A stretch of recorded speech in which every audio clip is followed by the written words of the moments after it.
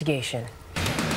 And the man who claims he shot and killed a mugger in self-defense in Queens is expected back in court tomorrow. Charles Foner is being held on $50,000 bail on 26 gun charges. He told police that he was walking through a driveway on Wednesday when a man with a sharp object demanded money and cigarettes from him in Kew Gardens. Well, Foner says he pulled out a gun and shot the man, killing him, while investigators say a search of his apartment revealed an arsenal of weapons, including pistols, shotguns, rifles, and AK-47 and high-capacity magazines. He also had 2 body armor vests.